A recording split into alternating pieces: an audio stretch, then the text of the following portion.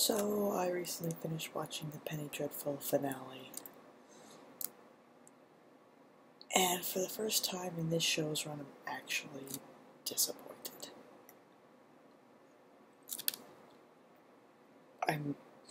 To say I'm frustrated or disappointed actually is a severe understatement, considering this has become my favorite show of all time. Incredible actors, incredible storylines, amazing depth of character. I mean, I would say that, oh, maybe this whole season's just been crap. I can consider, like, maybe just the first two seasons, but no, this season, even though it's felt a bit rushed at times and really a whirlwind, it's still been good. And the episode A Blade of Grass is probably by far one of the best episodes and ever in, like, TV history. It is incredible. But to end the show like that,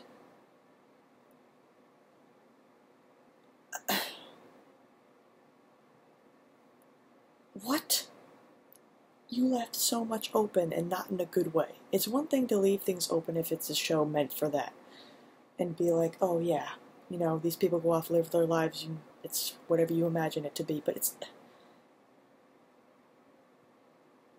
there are so many stories to tell in the Penny Dreadful universe. There are so many stories like that. You could still do so much more with these characters. The characters are so fun together. When you see them all interacting together in the finale, you remember why it's so awesome to see these characters together, and that's why I think this season was also the weakest, is because the fact that they were all separated. And yes, they needed to have their own separate stories and stuff like that, but when they came together, working together, is when they're strongest, is when their stories are the best. But to end it like that? Really?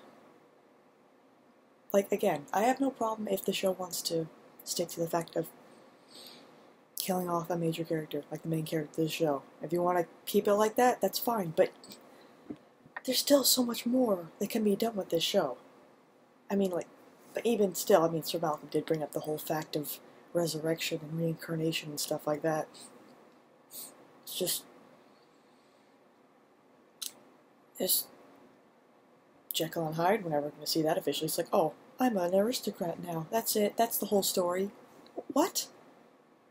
And then there's the whole fact that Victor let Lily go, and she talks to Dorian and like, oh, that's it. I'm just going to walk off and do my own thing. Whatever. And Dracula didn't get killed. He's still alive. He just zoomed out of there. That's it. We had all this build-up to kill Dracula, and then just, nope. That's it. Ness is dead. Show's over. Good run, guys. Bye-bye. It's like, what the hell? And the stuff with the creature. He's my favorite character in this entire show. He is amazing. The actor that plays him, too, is incredible. I've been wowed by his performance so many times. And I felt so bad for his character. It's the kind of character I love, who does bad things but feels regret after them, who sees such a monstrous side of himself, who's poetic. But he finally finds his family, but he loses his son, and now his wife doesn't want to see him back unless his son is revived, and he doesn't want to put his son through what he's been through. And you're telling me that when he finally finds happiness, he can't find it. No, he's back to square one where he was at the beginning. He gets no chance for having a happy life. No chance to finally staying with his wife. The only woman in the show who really seemed to accept him. I mean, well, Vanessa did, obviously, but I mean, accept him also, like, romantically. And the stuff with Dr. Seward possibly being a reincarnation of Joan Clayton, like, that never went anywhere. It's just, oh, referenced, like, oh, okay, you're a reincarnation, but that's about it. I was expecting maybe she would have some powers, like, inherited from Joan or something like that, but nope, just whatever. And I'm so livid. I'm so livid because I have so much love for this show. Like, I have never loved a show more than this. Like, last year when I was watching Game of Thrones, I would watch an episode, be severely disappointed or upset, and then I'd turn on Penny Dreadful, and I would be so stoked for the next episode after it was finished. I couldn't get enough. Season 2 is by far the best season in the entire show, and it's incredible. It's unbelievable. And yet, to end it like this, I don't... It's not just the fact that it ended way too soon. It was way too abrupt, way too rushed. It wasn't earned. It didn't feel earned. It didn't feel like this, and also that it didn't help the fact that nobody had any clue that this was even coming, that the entire series would end like this. I mean, you know, if this was just the end of a season, then fine. Yeah, I mean, it's a little bit rushed. It's very sad losing a major character like this, but you know what? There's still plenty more to go with it. You don't end the entire series this way. Penny Dreadful. This last season has been such a whirlwind that nobody had any time to breathe in between all of this stuff. At least with the second season, there was plenty of build-up, plenty of emotion and tension and interaction between all the characters together, so it felt more earned when the season ended the way it did, with all of them splitting up.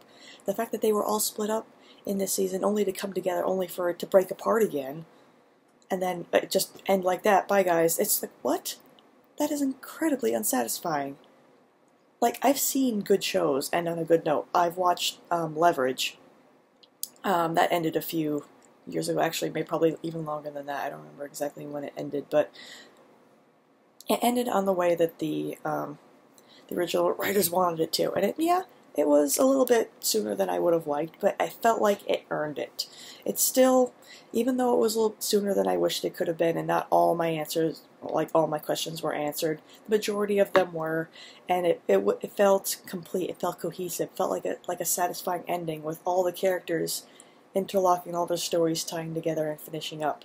With Penny Dreadful, all the characters are still, nothing's been resolved, nothing felt cohesive or working together in terms of storylines. Like, there are good writers in this show. There are amazing people working on Penny Dreadful.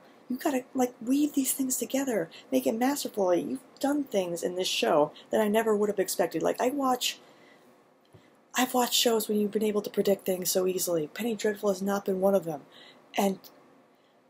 But this is unpredictable in the way of being rushed, in the way of being, like, sloppy almost. And that's not like the show at all.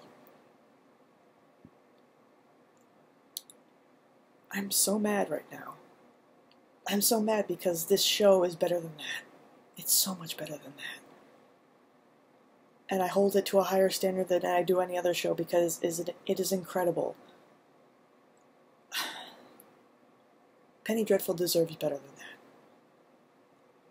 I mean, if we end up getting another season, then that's one thing, but if it ends like that, then no.